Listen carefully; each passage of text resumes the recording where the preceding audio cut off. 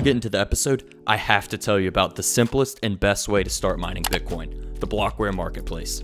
Our new streamlined onboarding process means you can literally buy a Bitcoin mining rig and start mining in under 60 seconds. All of the machines available for sale on the marketplace are online right now at one of Blockware's facilities. You don't have to worry about lead times or finding a place to get your machine plugged in. Blockware has already taken care of that for you. You get to mine completely hassle-free.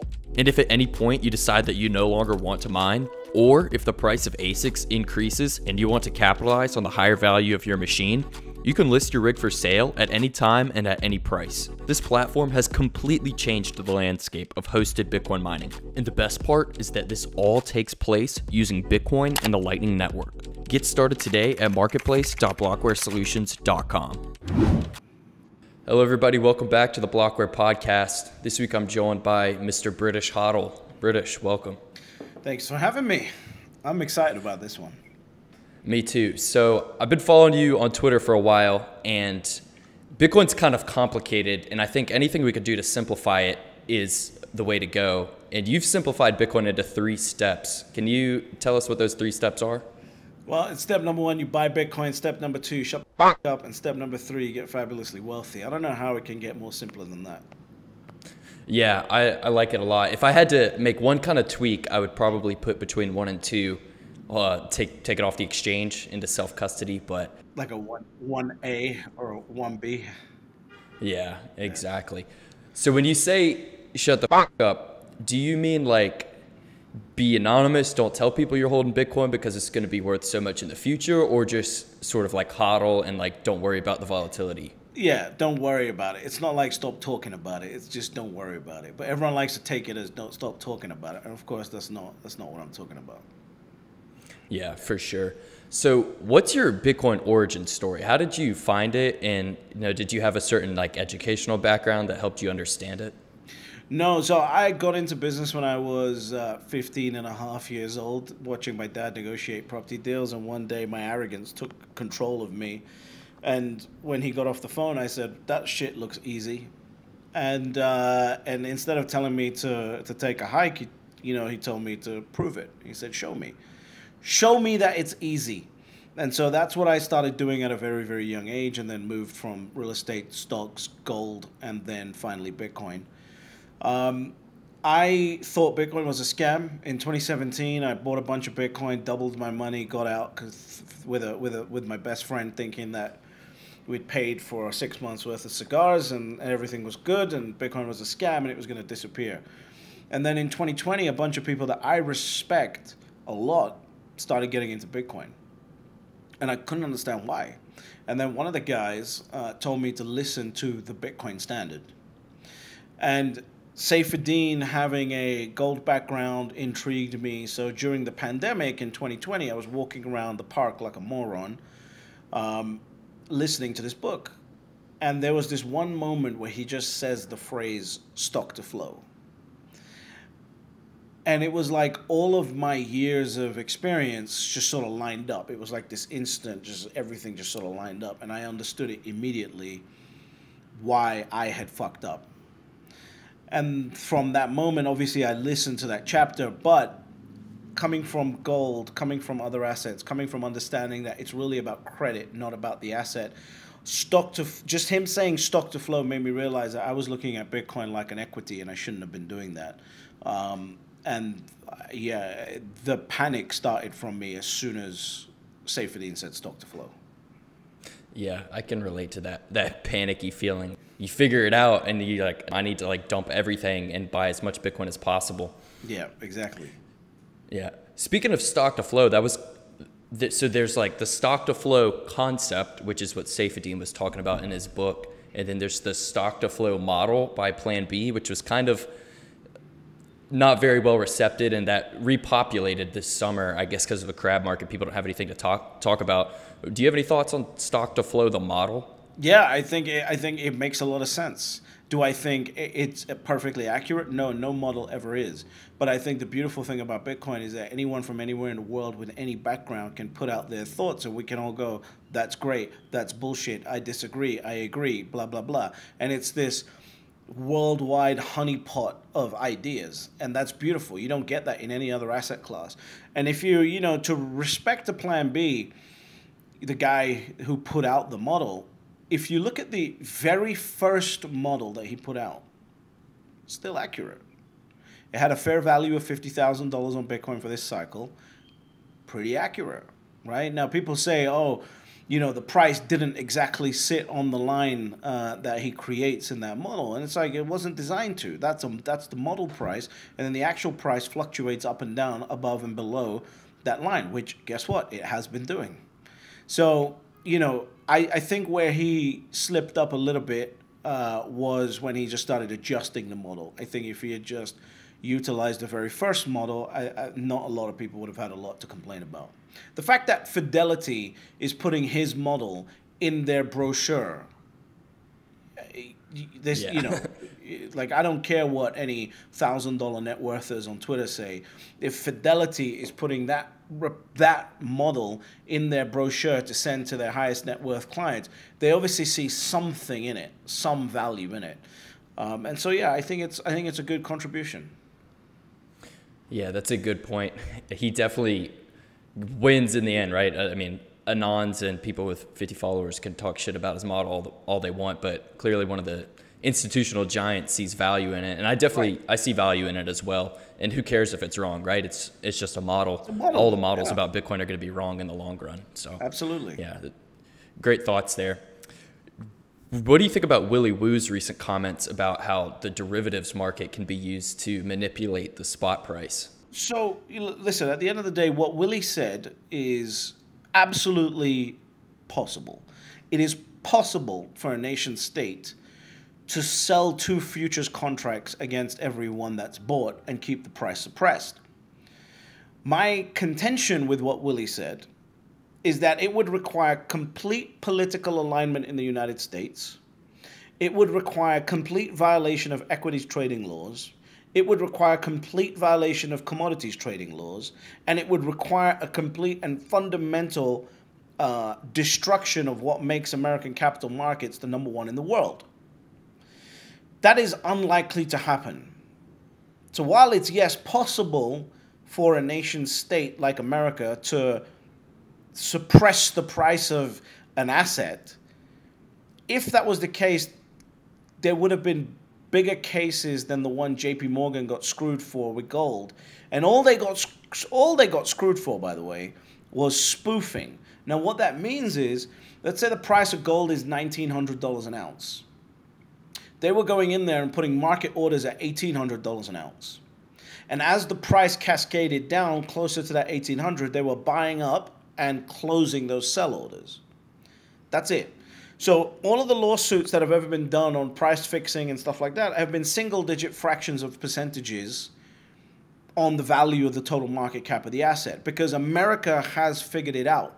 America has figured out and put laws into place to prevent exactly what Willy is talking about from happening.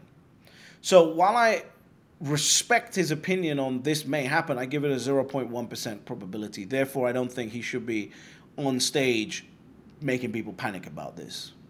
But he's got the right to do what he has, just as everyone's got the right to say he's full of shit. Yeah, I agree with a lot of what you said there. And I think the key point for someone who's not fully into Bitcoin, they hear someone say something like that, and it makes them think, oh, Bitcoin can't work because of that. But the US dollar price of Bitcoin isn't Bitcoin fundamentally. And if they're holding down the price artificially, that means hodlers like you and I can continue to buy cheap and continue to take Bitcoin off the exchange, which eventually is just going to cause a massive supply squeeze, and there's not really anything they can do about it. So Bitcoin really is immune to any sort of manipulation, because the fiat price just isn't Bitcoin straight up. Right. What do you think is going on with BlackRock? Because we found out this week that they're delaying the spot ETF again. And if I were to put on my full conspiracy theorist hat, I would say they're pushing it back because they know the price will rip after, and they want to buy as much cheap Bitcoin, cheap mining stocks as they can before then. Would you sort of agree with that? And what's your overall take on this whole BlackRock situation?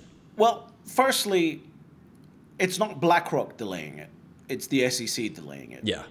The SEC is delaying it because there is this issue around the US government shutting down. Therefore, the SEC is using that as a convenient excuse to push the ETF delays ahead of time to a new date.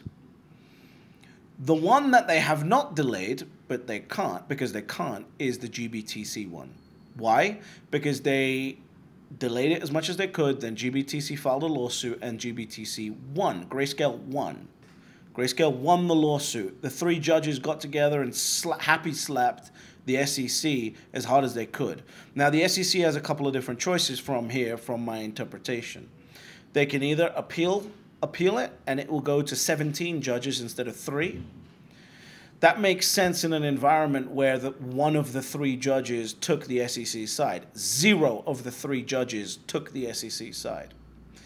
So the SEC has to weigh those options up, because if they go to the 17 and all 17 also decide to slap the hell out of the SEC, they're going to be in a worse position. So the SEC either has to appeal or has to show grounds under which they deny, or they have to say, we're going to accept this ETF. I think that the delaying of the BlackRock and the other ETFs is just procedure at this point, based on what's happening with the shutdown in the government. I think that until something happens to the GBTC one, I think the chances of a 2023 approval remain the same, which I agree with the Bloomberg intelligence guys. It's somewhere around the 50 to 75% mark. And if it's not 2023, then I think it happens early 2024, which would be January, based on the deadlines. Gotcha. Yeah, I definitely think they would want to get this out there before the next halving, before. Yeah, because if you're a salesperson, that's what this is. They want to use it, and I said this, they want to use the halving as a sales tool to get people into their product, which they will earn fees from. Remember, BlackRock is not going out buying this Bitcoin for themselves. They might have a smaller allocation, but the funds that they manage are on behalf of clients, which means they've got to convince the clients to actually put the money into the Bitcoin iShares fund. So all of these fund managers need time to train their salespeople and then utilize time to sell a product. And for that, I think if the halving is in April, I think it's pretty good to get it done by January, so you have 3 or 4 months to actually sell the product. Yeah, that's a good point. And I think something people often don't talk about enough is that the halving is a demand catalyst. And I think that's going to be more of the case going forward. If you just look on chain in the months after the halving, there's a lot more activity. And then now we're starting to see, like, CNBC's talked about the halving, mainstream media, and back in the 2020 halving, it still was very niche. Not a lot of people knew about the event. But I think coming into this halving, a lot of people are they're gonna see it on the news, and they're gonna hear about it, and they're gonna be like, wow, Bitcoin's ripped every time this has happened. And it's sort of like a self-fulfilling prophecy at that point, because the demand's going to step in. So what are your overall thoughts on the halving? Some people don't think it's bullish, and they think it just happens to tie in with these macro cycles. What are your thoughts there? I think it's a bit of everything. I think everything helps, and I think everyone wants their own unique perspective, so everyone comes out with what they think is going to happen. The main macro story here for me is that the halving is not priced in. The halving is programmed. Everyone knows what's going to happen. Everyone knows when it's going to happen. We know the supply is going to go down by half every halving. The thing we don't know is the demand shock that's coming with the ETF. That's more unique with this story this time round than the halving. I think there's awareness around the halving. I think the average person, when you speak to them about Bitcoin, they know about the halving, right? I think the halving is well known. I think the halving is well studied. And I think the supply levers of Bitcoin are understood at this point by the people that matter. I think the demand side is being overlooked. And that's what I think the story of this next cycle will be. Yeah, that's a good point. I guess if the 2020 cycle was all the COVID money printing tying in with the halving, then this time it's going to be the ETF and all of that demand sort of tying in with the halving. And you made a good point there too, because I don't think most of the world knows about the halving, but you're right. The people that matter and the people with the capital, at this point, they know about the halving. They have to. So you released a video in the last week or so talking about how a recession doesn't necessarily mean like the end of the world for Bitcoin. A lot of people think, oh, Bitcoin's never been through a recession. We don't know how it will perform. Why do you think Bitcoin can still go on a massive bull run, even if we go into a recession in the next year or two? Listen, the current system itself is worth $900 trillion. If we go into a recession, what people think is that no more money will be printed if we go into a recession. That's a complete and utter misalignment to actually what happens. If we go into a recession, it actually creates more latitude for the Fed to print more money to ease into the recession, to allow the recession to be softer.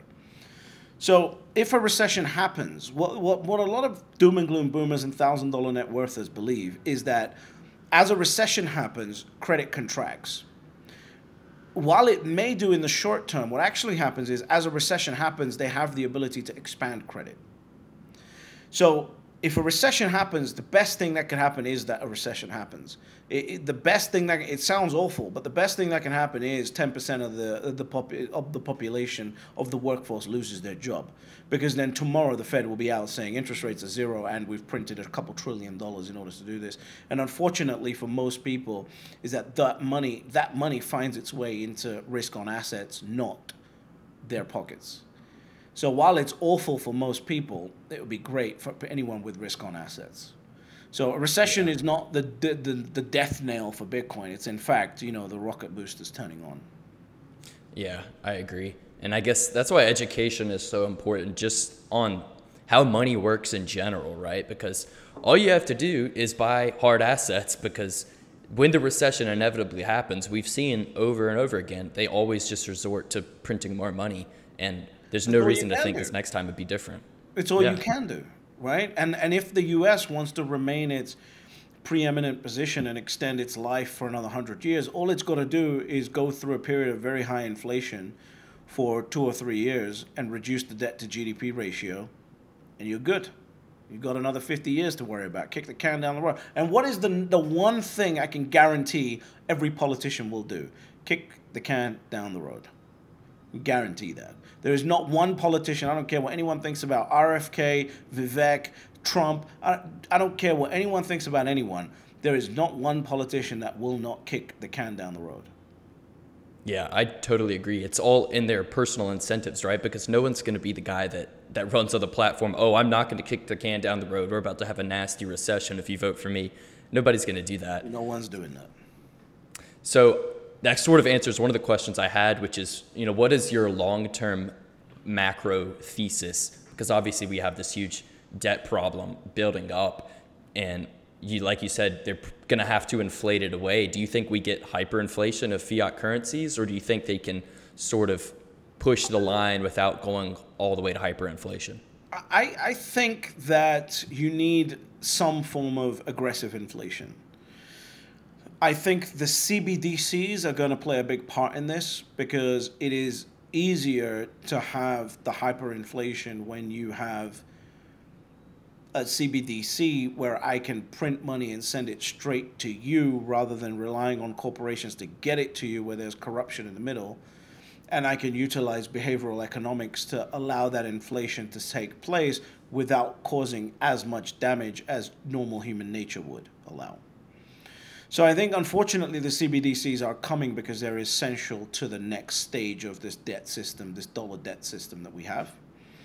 I think that there will be a period, I'm not sure when it will be, but it will be within the next 25 to 30 years where there is a significant period of inflation.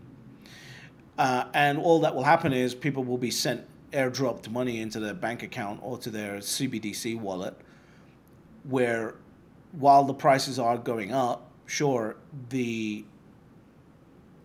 purchasing power is still maintained because people have more dollars in their bank account that they've just been given. So their life doesn't suck as much because they're being given airdrop the money to buy what they need to buy, but at the same time, the inflation is still taking place.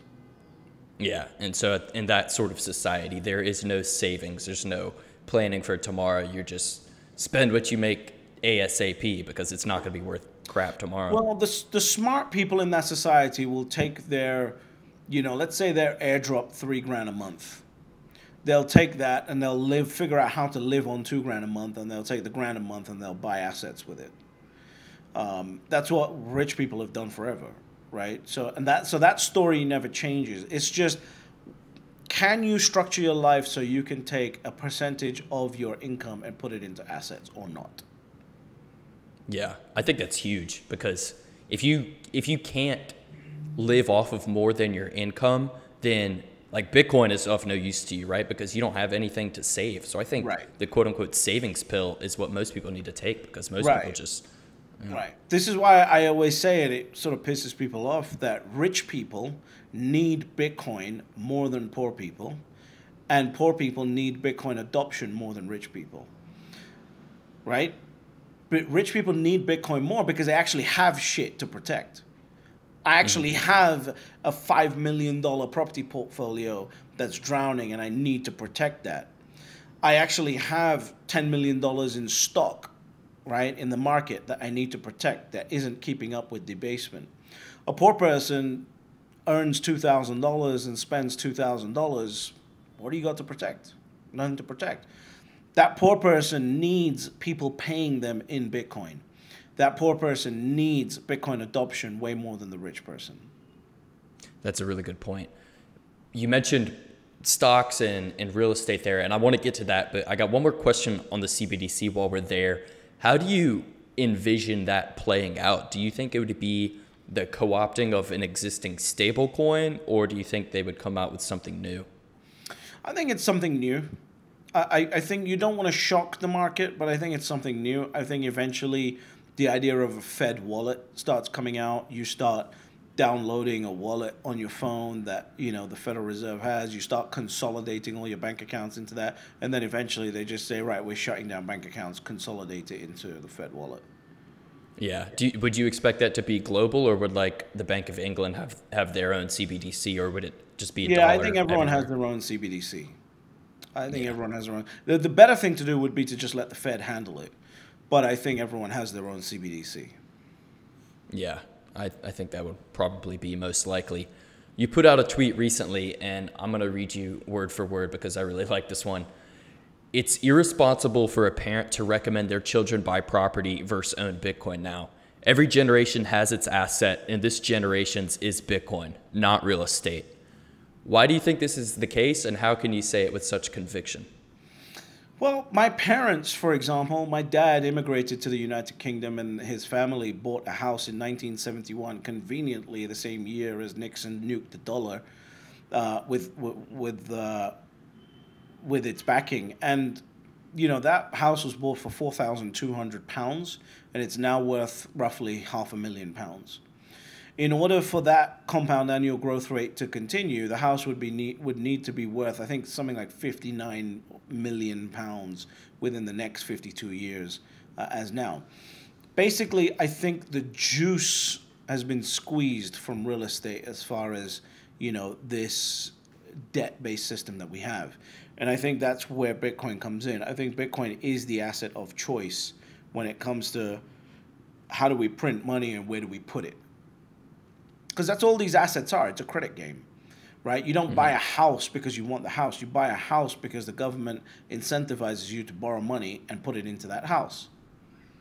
So if you can do that with Bitcoin, you don't need the house, right? I just print a bunch of money, put the inflation into Bitcoin. Everyone can finally have a house to live under, and we can go back to using houses for what they're for, which is lifestyle choices, not investment choices. Mm-hmm. And so I think people have to wake up and realize the easiest thing you can do is say to someone, this is what I did 50 years ago. This is what works, so you should do the same thing. That's unwise. It's not the wisest thing that a parent should be doing. A parent's job is to help a child look into the future and utilize the experience that they have and figure out what the future might hold. And I think when you look at Bitcoin, you understand Bitcoin, and you realize that this is the scarcest asset humanity has ever seen. I think the smartest thing for a parent to do is to tell that child to own Bitcoin, not a property. Yeah, I agree. And if you just look at the price of real estate, not priced in dollars, but priced in Bitcoin, it goes down over time continuously. I'm only 23 years old. I hammer this point to my friends because they look at me as like the economics crypto guy or whatever. I hate the word crypto. And they're like, oh, do you ever want to buy a house? I'm like, not really, because I could just buy Bitcoin instead. But if I were going to buy a house, you're not going to get there by saving dollars. You're going to have to save in Bitcoin, because if you save in dollars, then it's just, you're running the wrong way against the current, right? Because the inflation's going to make the nominal price of the house go up. Where if you save in Bitcoin, you can actually sort of catch up there. Yeah, think about it. You got wage price inflation that's happening at 50% of the actual price inflation that's going on, and 50% of the probably 75. It's probably a quartile of the price of property going up. Mm-hmm. And so you think about it and you go, you want to save those dollars or pounds that you're earning that is only going up at, say, 2% a year, and you want to save that to eventually buy an asset that's going up at 9% a year. And so every single time you save it, you're basically shooting yourself in the foot, thinking that one day I'm going to buy this asset, right? Like, it doesn't make sense. The only reason people manage to do it is because they take on more debt. While you may have used a 30% loan to value to buy a property 50 years ago, you're now having to use a 95% loan to value. So the bank owns 95% of that property because you can only put down 5% of the deposit because of how you've been saving. Mm-hmm. So this is the problem. And I think we've reached the max. What are you going to do? Borrow 120% against the value of the house now? It doesn't make sense. We've reached the end of it. So, you need to figure out what's next, what's going to last for the next 50.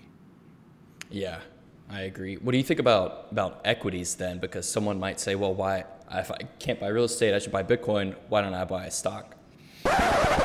Taking Bitcoin off the exchange and putting it into self-custody is a big responsibility. And if you're going to do that, which you should, you need to make sure your seed phrase is secure. Simply writing it down on a piece of paper is not the best way to go about it. All sorts of things can go wrong when you do that. You're going to want to stamp it into metal. Using one of Stampseed's metal plates, you can ensure that your seed phrase is immune to fire damage, water damage, and just general erosion that happens over time.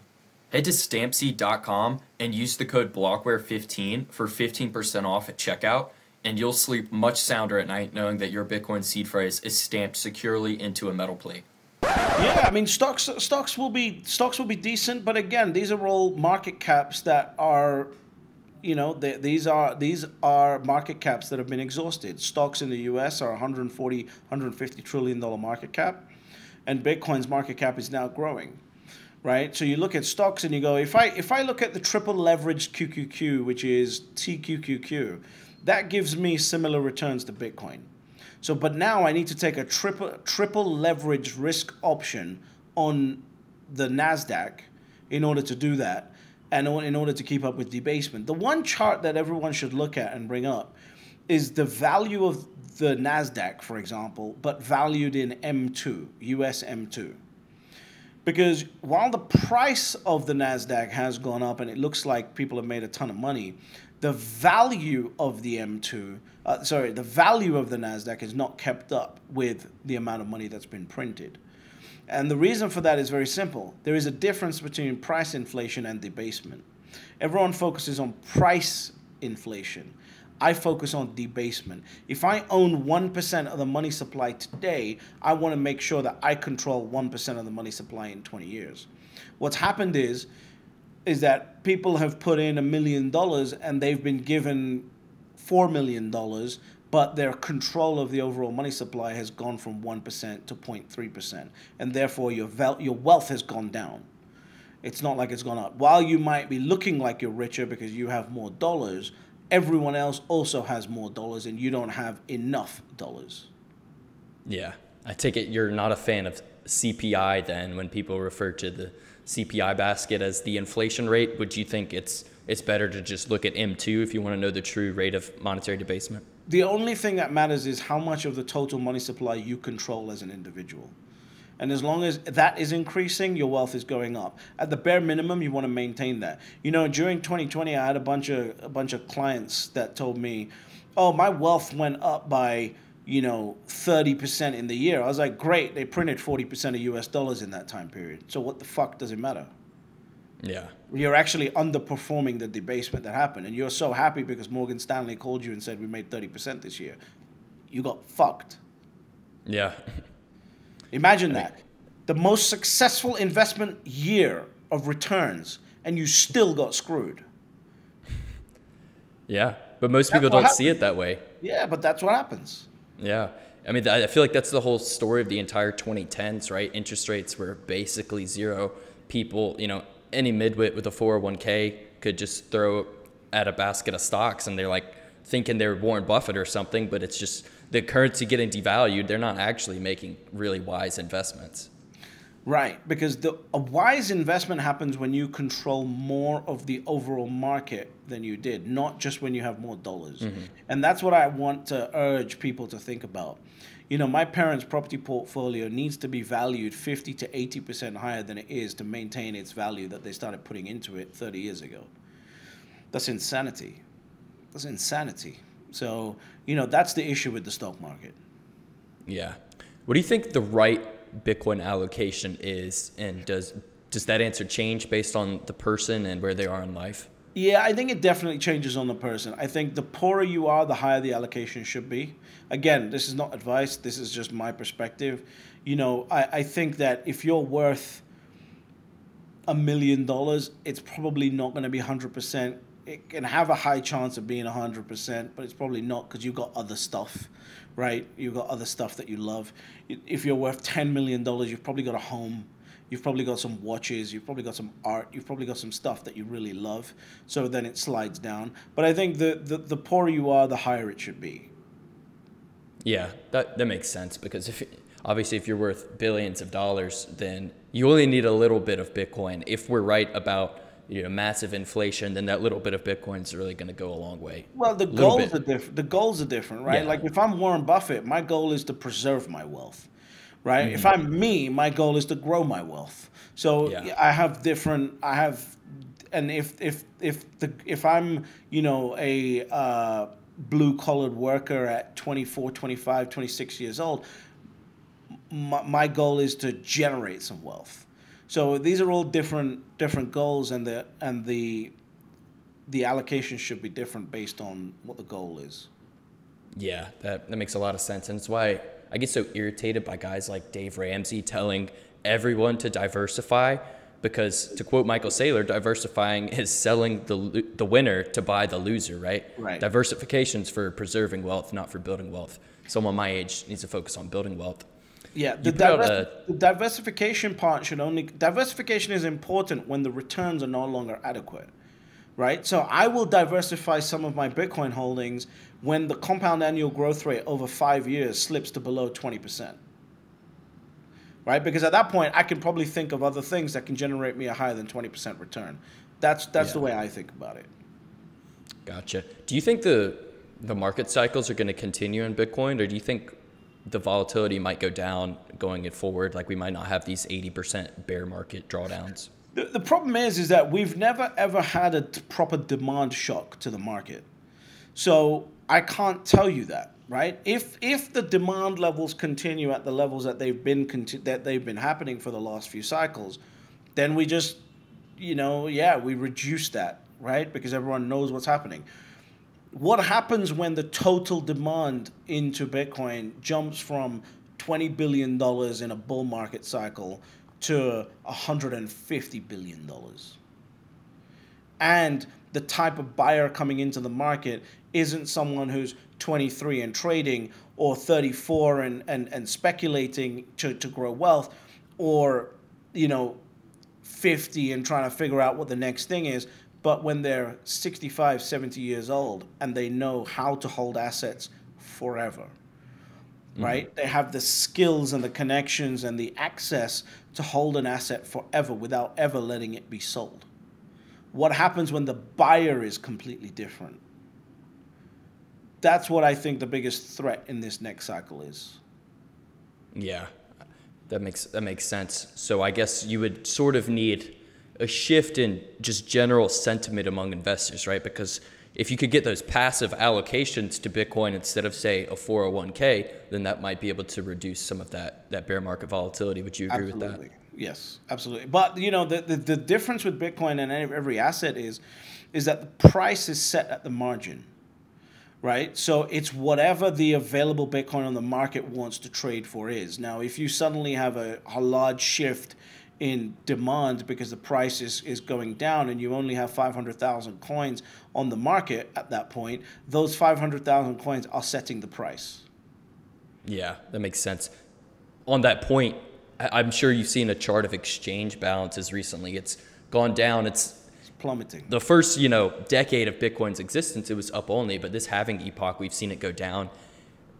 Following that logic and the idea of price being set at the margin, do you think this next bull market, we could break the trend of diminishing returns because exchange balances are down? Possibly. It just depends on what happens to how much influx of new demand there is because of an ETF or whatever else. Possibly. I think the diminishing returns does fall at some point. I just don't know when. Yeah, that makes sense. You put out a tweet recently talking about family values and generational wealth. You referenced the Rothschilds and the Rockefellers. Could you tell us more about what you learned from studying them?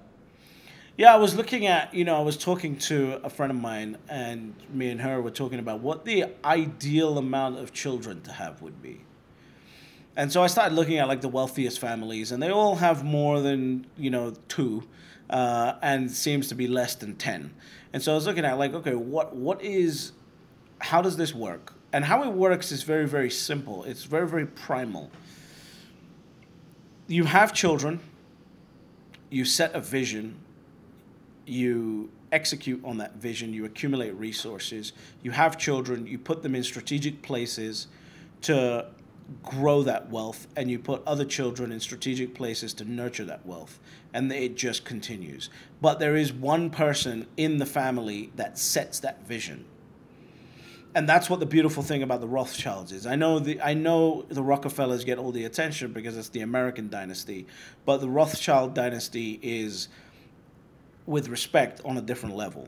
And how he did that was he put his 5 sons in different important banking cities around Europe, and their job was to expand the banking empire that he put in place.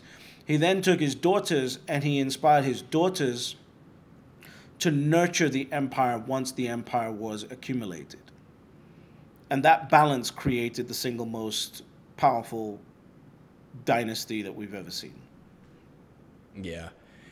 It's interesting. A lot of people don't like the Rothschilds. I'm not particularly a huge fan, right, because they were part of the group that created the Federal Reserve. But it is, you can learn a lot from someone like that. Wouldn't you? Yeah. Wouldn't you? Imagine if you controlled the entire debt system.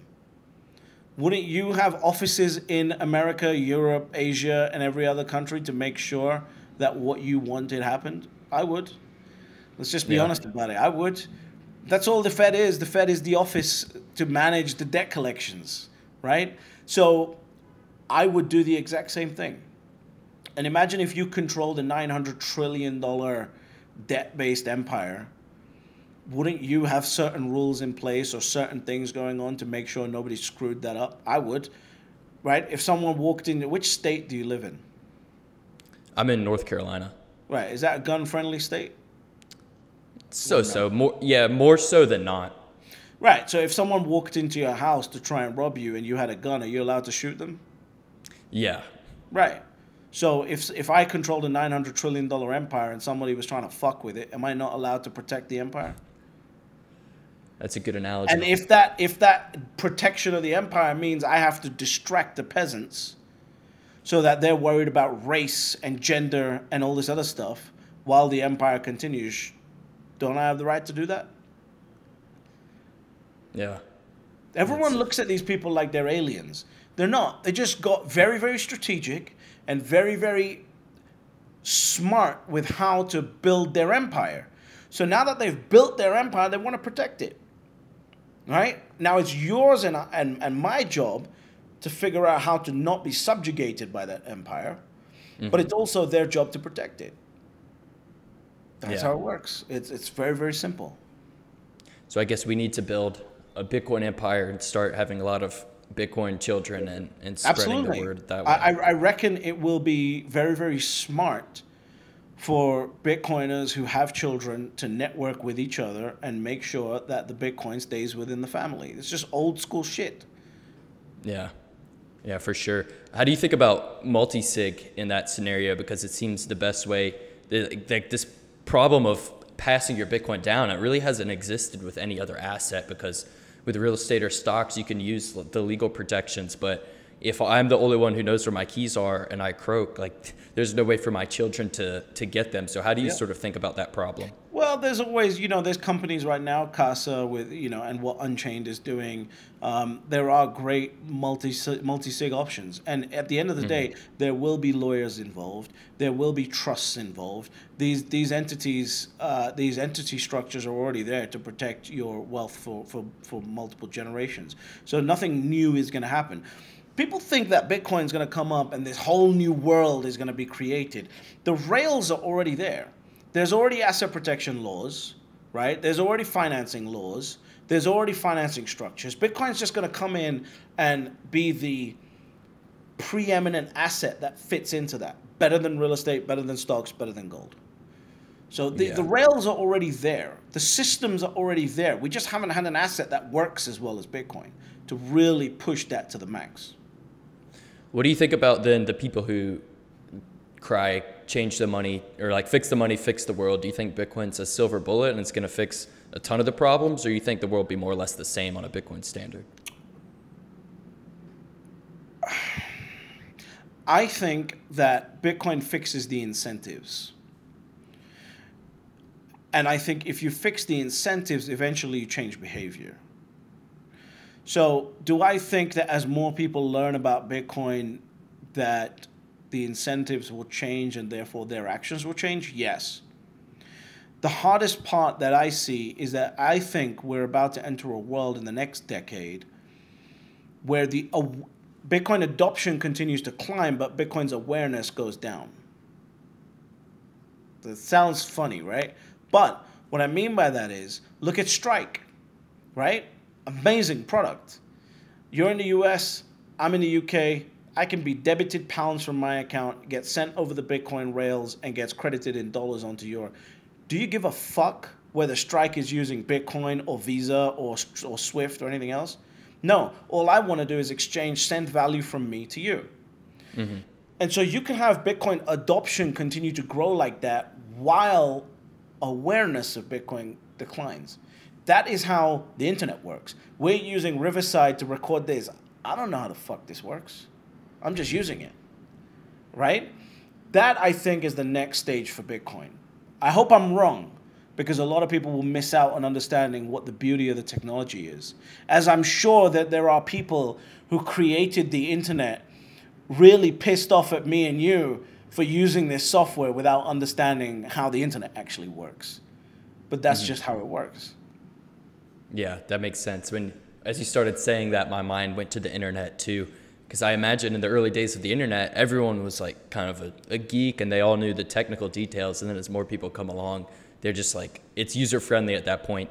How do you think self-custody plays into that picture then? Because if people don't really know how Bitcoin works, they might not understand why it's so important to take custody of your own coins. Name me one asset that has scaled above a $20 trillion market cap that's a bearer instrument today. I don't think one exists. There isn't one, because unfortunately, as much as the dream is noble, in reality, people do not want responsibility over their own assets. Now, do I think they should? Absolutely. Do I think they will? No. So I think that's why the ETFs are important, the different products are important, the Bitcoin getting into retirement funds is important, et cetera, et cetera. Yeah. But I don't think people will. I think people should, but I don't think they will. And do you think the incentive there is to rehypothecate it if you're the custodian? I don't know yet. Right? Because they can already, like, the European Union, the US already has directives in place where I can custody Bitcoin in a bank. They haven't done it yet. But the point of doing that is so that if I can custody Bitcoin and that Bitcoin is worth $1 million, I can lend out $20 million against that.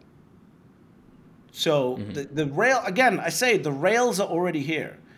The rails are already in place. We've just never had a pristine collateral like Bitcoin to be able to maximize the rails yet.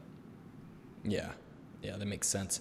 I definitely agree with the idea of responsibility. I think most people, because it's really not hard to self-custody, you keep track of 12 words, like anybody can do it. It's just that leap of faith. Yeah. It's not hard, it's scary. Yeah, it is. I was nervous the first time I did it, but now it's like second nature. Yep. What do you think about Binance right now? Because over the summer, it seemed pretty evident that they were dumping Bitcoin to support their BNB token. So do you have any thoughts on Binance?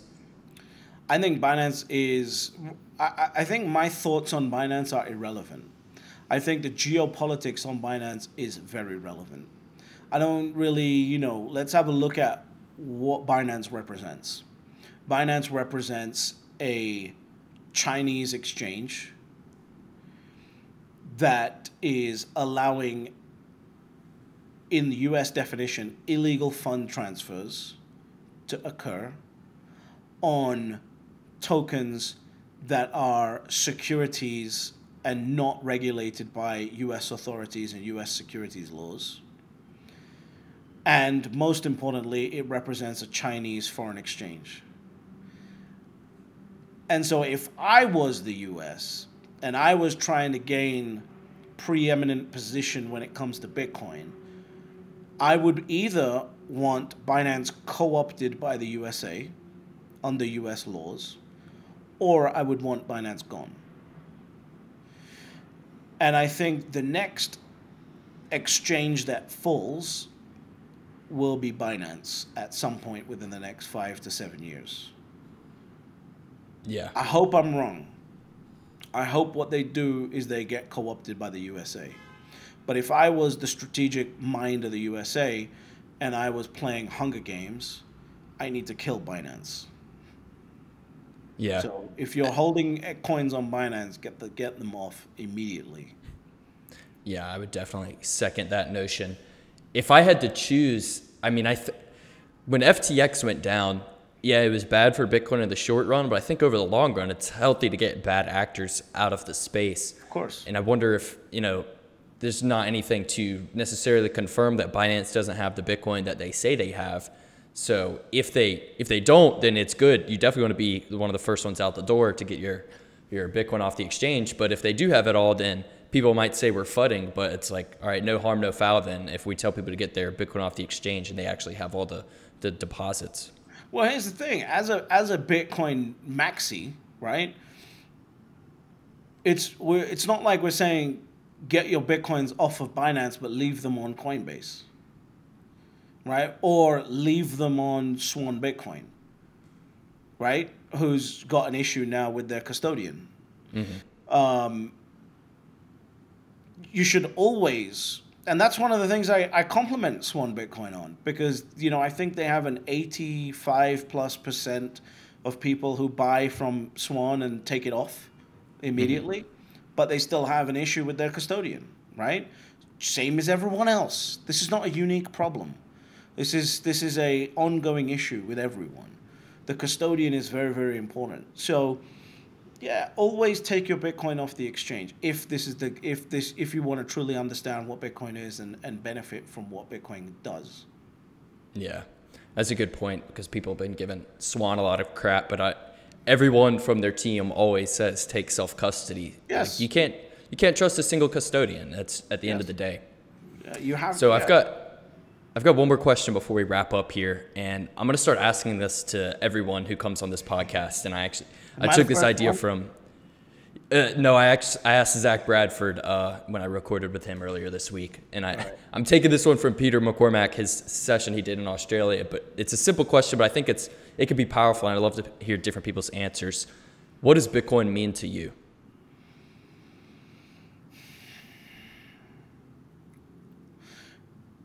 Bitcoin means an opportunity for people who want to work hard, who want to serve in the best way that they know how to serve the world during their life. And it serves as an opportunity for them to actually protect the energy that they're putting out into the world for use in the future by their future. by their children, by their grandchildren, by whoever else. So Bitcoin is finally an opportunity to escape the 230 years of fiat subjugation and have total control over your soul's energy on this planet while you are here. Yeah, I like that. That was well said. Where can the audience find you and your work before we wrap up? Just go to the most well-known site on earth, youtube.com, and type in British HODL. Got it. You have a Twitter account too, which we'll plug in the description. Thank you for coming on, British. This is a good chat. We'll have to do it again sometime. Very welcome, my friend. Thank you for having me, and best of luck with everything. Appreciate it. See you, everybody.